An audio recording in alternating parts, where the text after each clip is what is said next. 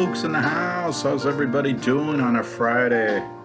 I got some Bourbon Blues streaming on YouTube. Enjoying that. I am drinking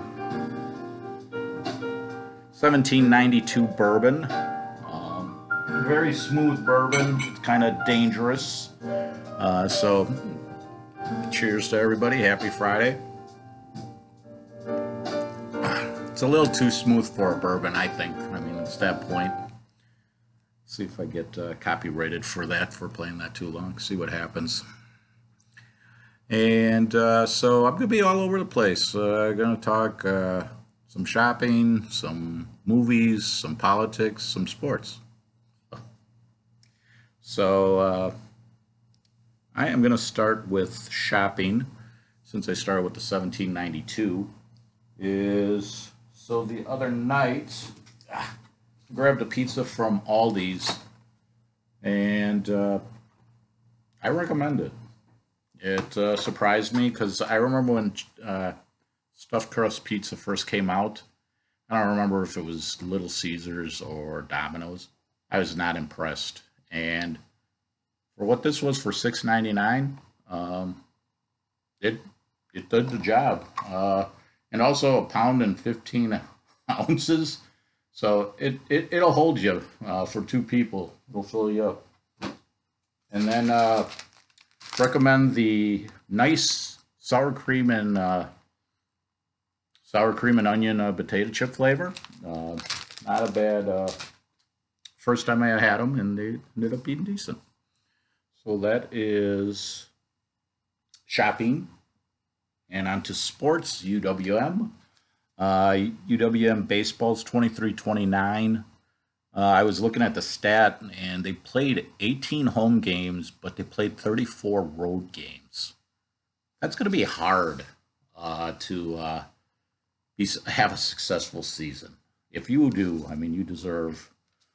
So the only way they're doing anything is if they win the Horizon League title to get to the tournament. Anything could kind of happen with this team. Like I say, it's just that's 34 to 8. That's 16 more road games. That's just crazy. UWM basketball, I was a little concerned because they didn't have really a big man. Well, they're getting a Faizon Fields, 6'10". He's transferring from Old Dominion, and I really think if he even is like a six-man type person, that playing wise is he's the show. I mean, for UWM, they don't have anybody 6'10", so it's up to him really. I hope they do get somebody else to bring in, but he really can show himself in the Horizon League.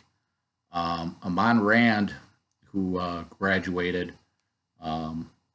He ended up being in the NCAA slam dunk contest, and nobody really talked about that really. So there's some publicity there for UWM, not much as you would hope for, but it's out there. And again, hopefully it's a player that'll help the team next year. And movie talk. I'll get my list here. Got a few. I'm trying to get caught up. I'm kind of running behind and not doing videos, and I'm about to sneeze, and I apologize. Got allergies. Oh my. See how this is going to go. Holding back a sneeze. Rainfall, 2009, former special forces agent against the CIA, trying to find a flash drive that has corrupt government information on it. Gary Oldman's in this movie. And if you're a person that's not sure about subtitled movies, this movie is half subtitle and half in English. So if you ever want to dabble, this possibly could be a movie to look into, just to see if you'd be comfortable watching subtitled movies. I am finding some stuff out there for some movies that I want to dabble in, but there are like 2-hour movies, and subtitle for me, it's like I've kind of, that 2 hours just a rough, it's like that extra 20 minutes or something. But I am going to start trying to get back into some subtitled movies because there's some stuff out there that's pretty crazy. Happy Friday to everybody. And thanks to my users and subscribers for watching. Appreciate that. Next movie, Danger Zone, 1996. This got a 4.4.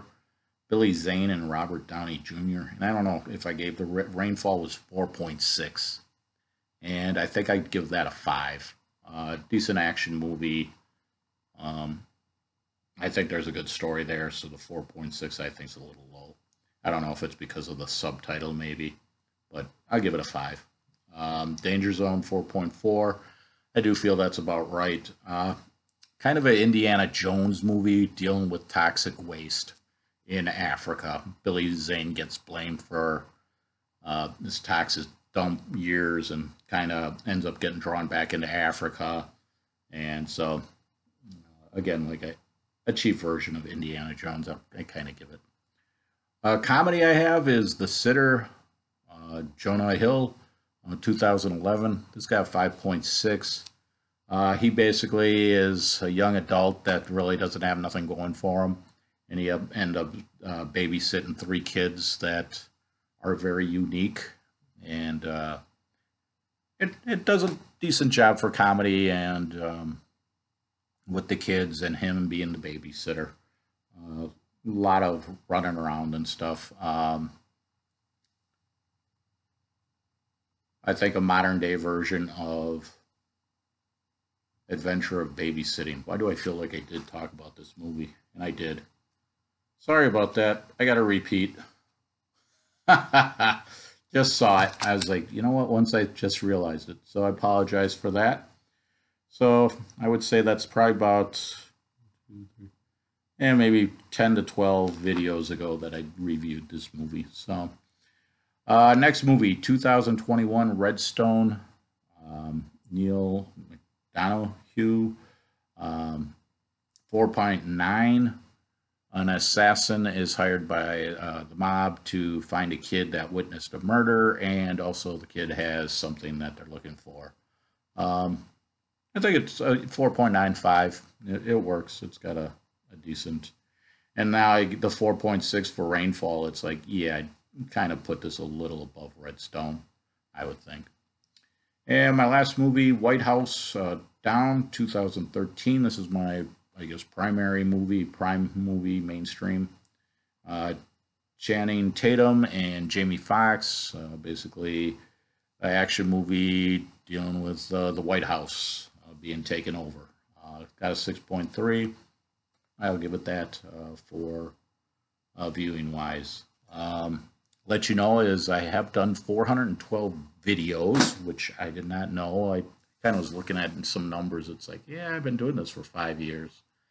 So I got live videos. The live videos never really, I do the taped download my videos because it seems like the live videos, I don't get much viewing. And how it is if somebody watches it live and then you post it, those live videos don't count. I don't know how that works. So I do the uploads.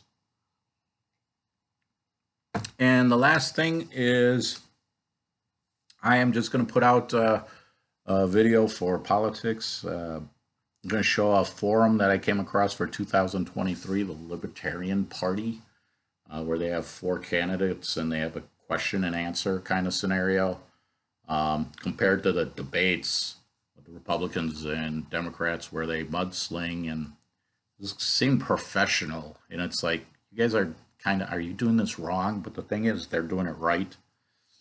Only reason I'm doing this is you have more than 2 choices. And people have to start realizing that. Instead of it's like what the mainstream media shoves down your throat, Republican or Democrat, you get that one person. And if they say the primaries count, it's like after the 4th state, 5th state, all the candidates drop out. It's like, that's something that I think, for me, if you're going to run in a primary, you should have to at least run 25 states. You have to be halfway. Then you can decide to drop out or not. But I think they don't want to deal with the conventions, the Republican and Democratic conventions, not what it used. If you, the conventions are, you're supposed to be fighting for your candidate.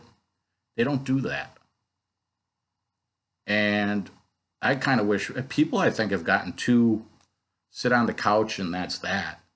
And you're supposed to be talking about stuff. And so that's why I'm not saying vote libertarian. I'm just saying that there's options. And the reason I do that, back in 2012, I want to say there's a poll out there, and you can say I'm wrong or not, but I think it was 80% of people wanted another choice. Mainstream media bid on that for a little back then, and it could be 2008, but around that time, is mainstream media is not going to even give a third party a chance. So it's like, you know what? I got, a couple viewers. What the heck? I'll talk about it. Let you know, hey, it's you. So I just want to let people know that there are options and talk about it now instead of, next year. And then it's like, do it now. So that's what we'll do. I appreciate all the viewers.